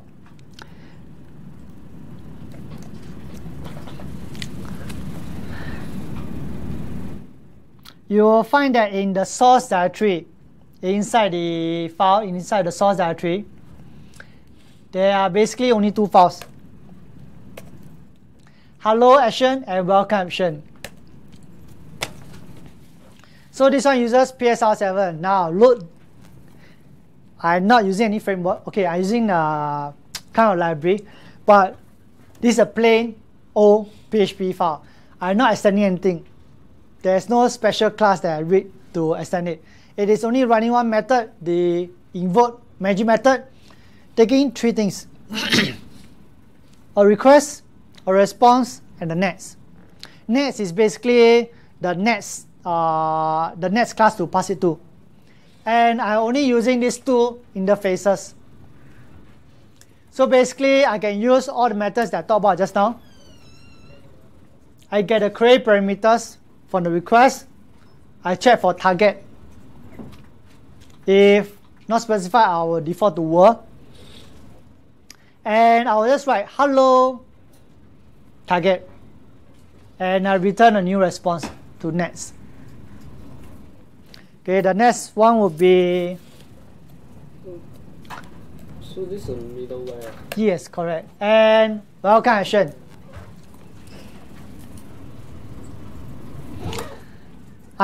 This one basically kind of overrides hello action.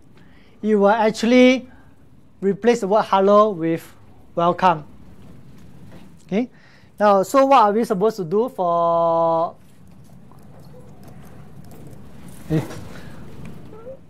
this lab? Same thing, about 15 minutes. Add a new class, app/off action. You have written autoloader already. I show you the hello action and welcome action. You should know where to put the class of action.php. First thing, check, is there a query string parameter called secret? And then that the value is equals to today's date. If it fails, then return the response by word. If it passes, it should run as usual, called welcome Zion. Add a class to config.php, and then you try this. Where this pass. Okay, the hint is the off action class uses code from hello action and welcome action. Mix and match. Okay, that's a lot of help already. You can find try to see which will actually help me get the query string parameter. So if I were to run the file now, let me see.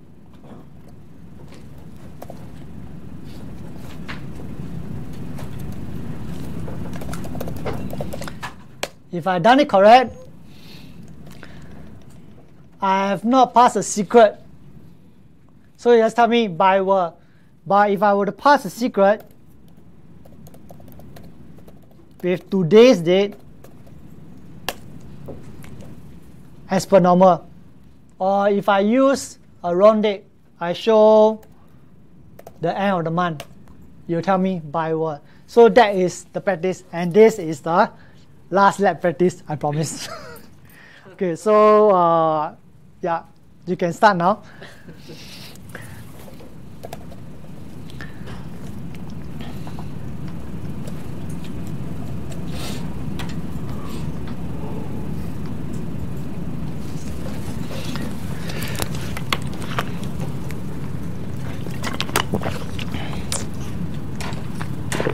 Can you show the requirement?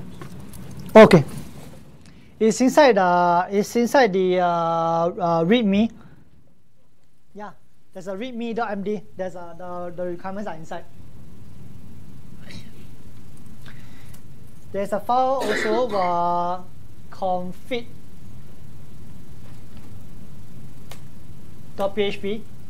So you're supposed to know where to put your new off action.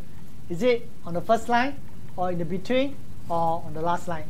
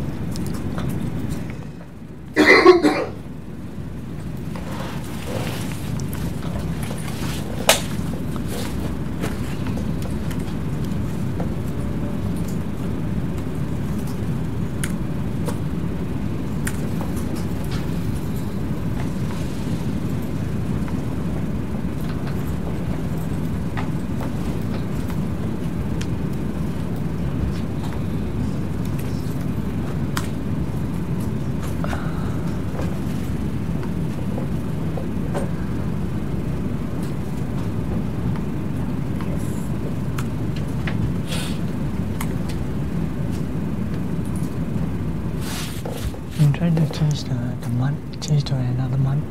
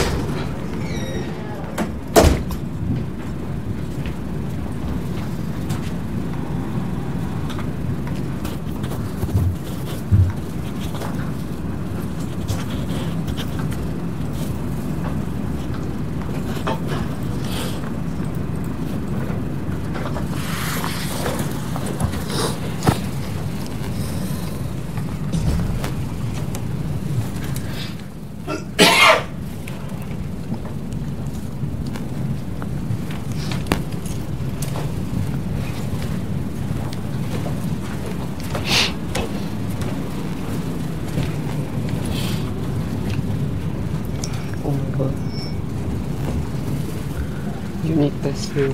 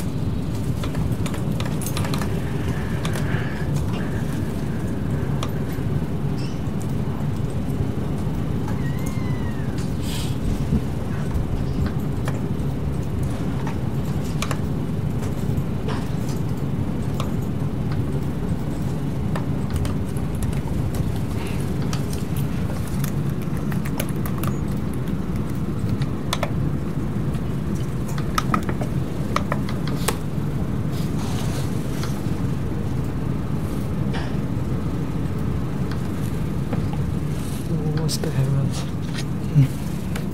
What's the error?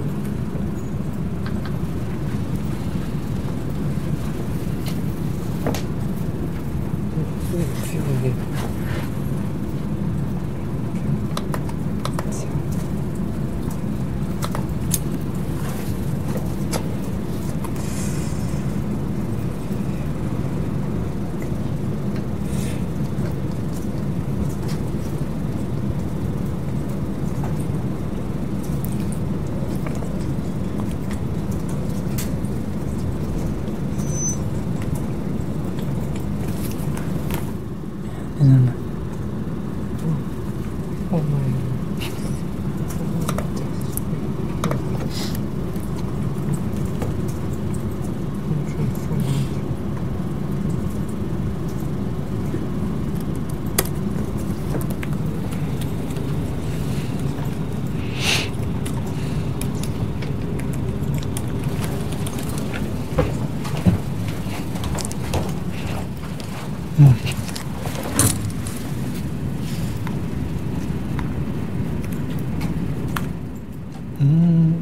It's supposed to say by work.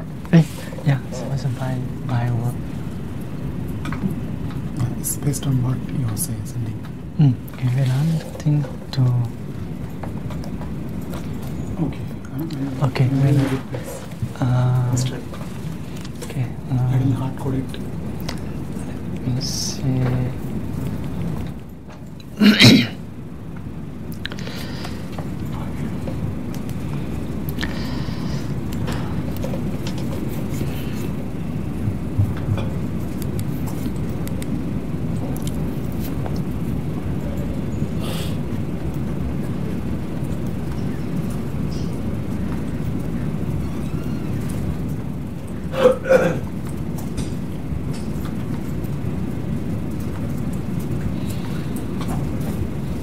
I was trying to get the query string with get attribute. That was my problem. It was not working. Only as a query parameter and it variables. Yeah. Okay, wait. I don't notice a problem. Wait now.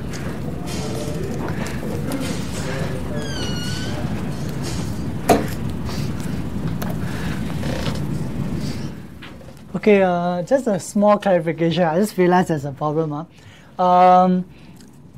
If you provide, okay, if the secret actually fails, right, okay, you are not supposed to use a target or.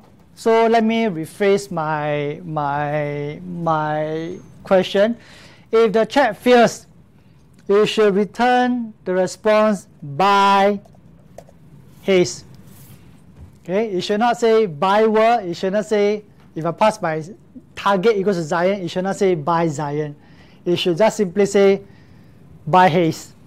Okay, this is to avoid any misunderstanding. So basically, your off action, right, will not be reusing the target query string parameter. It will not be reusing. It will not be using the target parameter at all. By the way, those who are first time to Singapore, last year at this time when they had the PHP conference, there was a big haze thanks to our neighbor. So everything was very hazy. So let me reiterate. Your off action, if the secret fails or is not present, you should say by haste. You shouldn't say by world, by Zion, by target, by my name. You should just say by haste.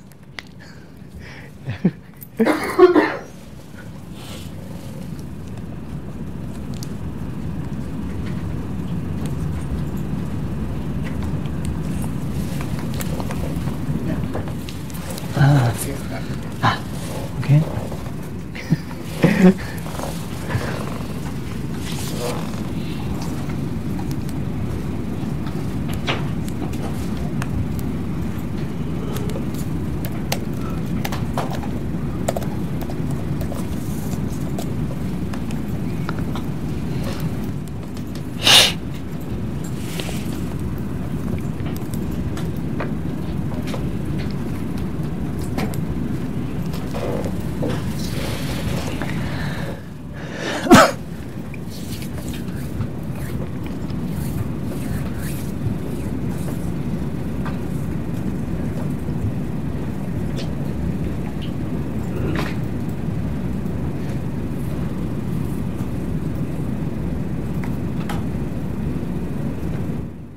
Okay, we'll give another 1 or 2 minutes.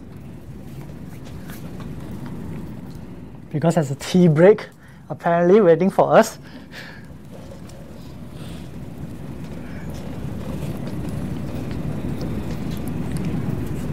So instead of starting the next session at 4 o'clock, we will take a break from 4 to 4:30 as the tea break, and 4:30 the next session will start.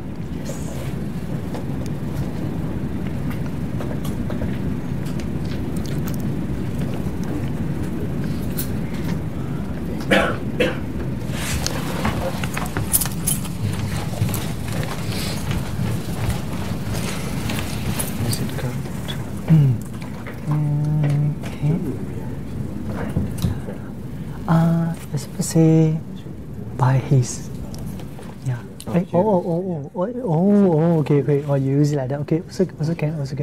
No, it's supposed to say just by his, so you don't have the hello anymore already. So the final, if I don't pass in the secret, right, or the secret is wrong, right, you say by his. You will not say hello by his.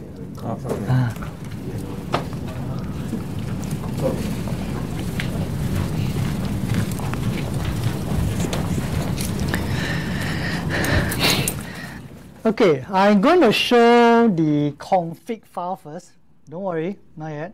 I'll just show the config file first. Now, this is how I have put it. It's right at the top. Now, I've seen our friend Aru here. He put it at the bottom. It still works. Now, the thing is, old-fashioned.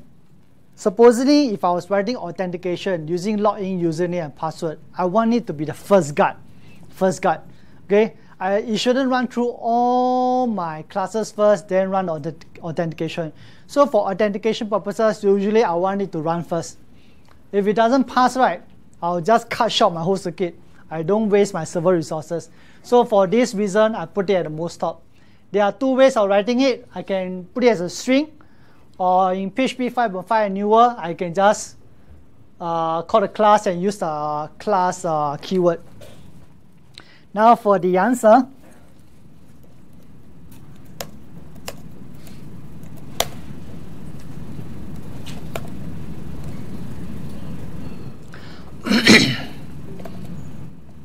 okay, so basically I will get the query parameters from the request. I will get a secret. I'll check. Is there a secret parameter passing? If yes, I'll use it. If not, I'll just give a blank string.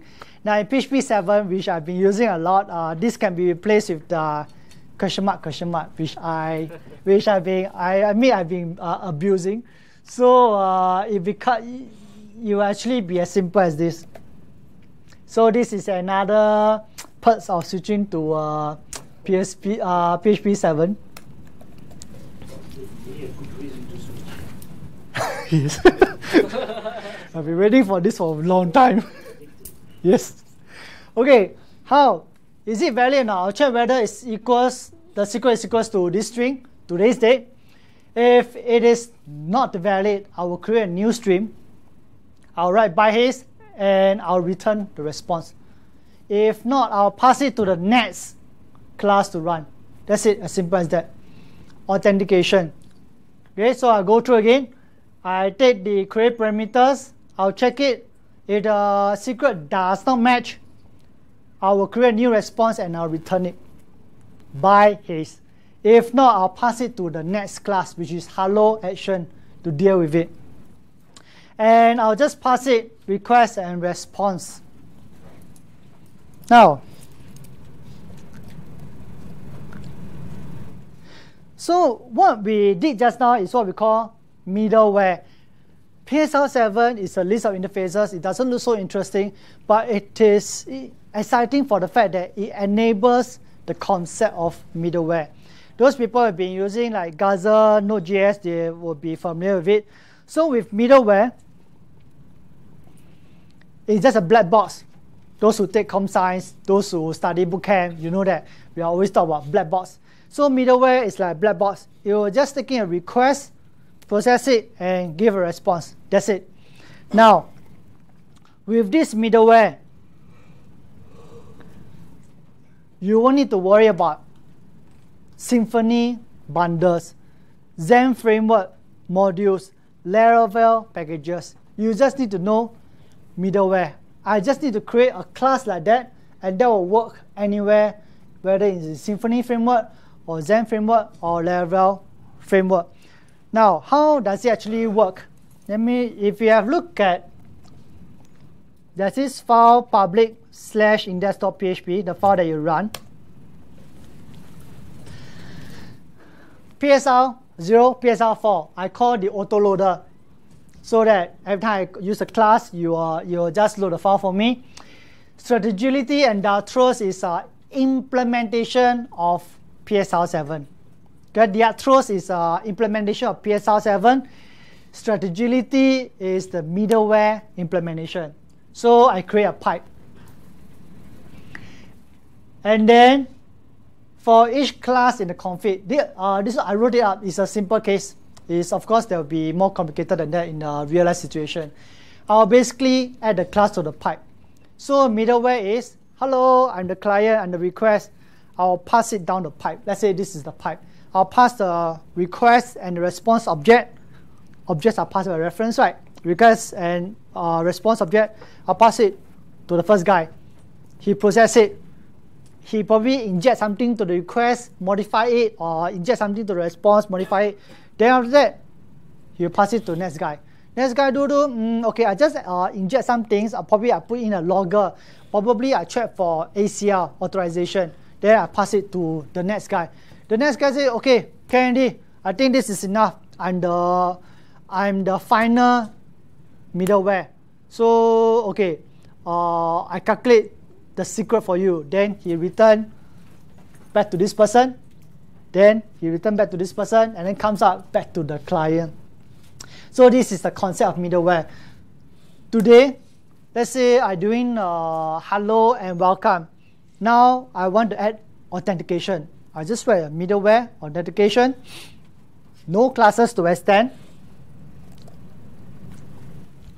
No classes to extend. Just a simple magic invoke and the same signature. Taking a request, response, next. Either I return the response or I pass it to the next middleware. So tomorrow I want to add authorization. I write an ACR action.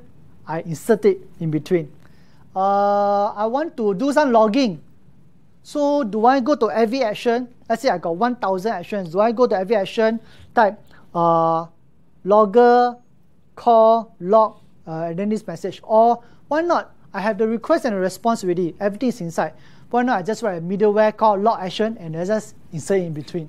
You will just log everything and pass the request and response to the next middleware.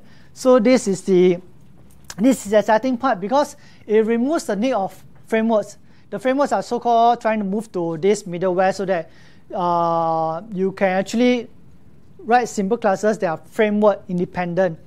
Okay, we are focusing right now on PHP. The future of PHP is collaborative. It's cooperating with one another. Not, I come up with my own Laravel framework specific packages. You come up with your own Zend framework specific modules. Then after that, we cannot reuse easily. So the future is in middleware. Okay. I can add to that with an example, practical example that you can see. Say, for example, you are the customer. You request for a burger in McDonald's. What happens is there will be a supervisor who is taking the order. He doesn't do anything. He just passes the request to the next guy. The next guy just makes the patty ready and then give it to the next guy. Then that person will put it along with the bun, and another person puts the mayonnaise, kind of all the things that are required for the burger. There will be a number of people who they will be just taking care of one particular thing and then passing it to the next guy. When it goes to the last guy, it will be returned back, right? The first person who didn't do anything, he just passed, right? Now he has to do a quality inspection. Is it everything is there? Is it up to the standard? Then he passes back to the customer. So every one in the middleware has a role to play. It can decide whether to play the role before or after. Like the supervisor, he will play the role after. I will just pass on. When it comes back, that is the time I want to take action. For others who just work, they will take action and then pass to the next guy. So if the instruction has come from the customer, say I want more lettuce, I don't want mayonnaise, kind of all those things, it will be just passed on. Only the person who has to act on those instructions will read it and do it. So the mayonnaise guy will see, hey, this guy doesn't want mayonnaise, so he will just simply pass it on to the next guy. That's how the middleware works. Okay, and there's this one by Zend. Zend, if you don't know, is the company, the main driving force behind PHP. So they have come out with this micro framework. It's called Zend Expressive. It's a PSR 7 middleware in minutes. Uses PSR 7, uses middleware, routing, dependency injection, templating, and error handling. Currently, I'm using it as an API. So for example, let's say my API has 1,000 endpoints. So I have one class for each endpoint. And when I first started using this, what I did was I only work on the endpoints to get a request and return a response. I did nothing on authentication. I never checked for login. I never checked for headers. Later on, when I wanted to add authentication to check whether the client is an authenticated client, what I did was I created another action and put on top of this 1,000 endpoints. I don't go to all the 1,000 classes and then put authentication check. Say, call this class authentication function. No, I just create a new authentication class, put on top of the middleware pipeline. Later on, I needed to do logging. So what I did was I created another middleware class logger action and I just insert in between. And that's all. I don't need to so-called change 1,000 files and have them tightly coupled. So basically everything is taking a request and a response. You either return a response or you pass it to the next middleware. So this is the future of PHP. We should not be, let's say, oh, you are from this framework camp, I'm from this framework camp. No, we are all PHP developers. We should be making life easy for everyone, and then we should make jobs easier for everyone as well. Now, in closing, okay, let's see. So, that's my Twitter handle. Some people have asked me about my logo before, so I'll just explain it here. I was a freelance developer before. I'm not freelancing now, but this is still my personal avatar. So you won't find my face on my Twitter. You will find this logo. So int zone, INT-ZONE, integer zone. We are all programmers. We like maths. Euclidean geometry. We have a point, line, and shape. And prime numbers. 2 shades, gray and white. 3, triangle. 5, the 5 points of the pentagon, and 7 colors of the rainbow. Now, why prime numbers? According to Euclid and Euler, there is an infinite number of prime numbers. The same can be said of learning, that of which there is no end. So basically, this is my personal motto: to always learn, to keep on learning, and hopefully to always to improve myself, even if I hit the age of, let's say, 80, 90. And I hope that with this workshop, as I said, even if you forget everything, if you forget my face, forget the video recorder's face, never mind. I hope this will spark your interest in PSR. Don't just use a framework for the sake of using it. Try to understand it and understand the underlying foundation. What is it that enable this framework to be possible for you to be able to build a web application so fast? One big factor is PSR. There's about 20 PSRs out there. If you go to the PHP FIG website,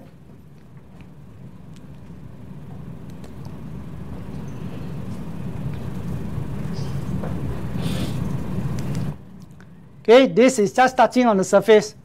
I've only touched 1, 2, 4, and 7. There's 3, the logger interface, 6, caching interface, 13 is in review, and we have a lot of drafts up to 17. So all these are up and coming. So please do take note of that. And there's one of the speakers who is secretary of FIG. He'll be speaking either tomorrow or Wednesday. Do catch it as well. So yeah. Yeah. Okay, so with that, thank you very much. Thank you, Zion. And before we break